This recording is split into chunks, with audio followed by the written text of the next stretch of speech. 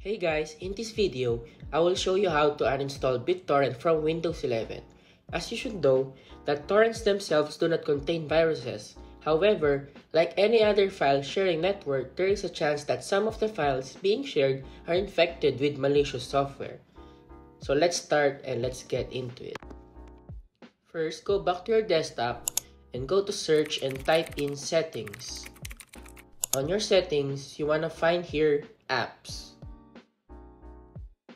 And you will have options here such as apps and features, default apps, and more. We will go to apps and features.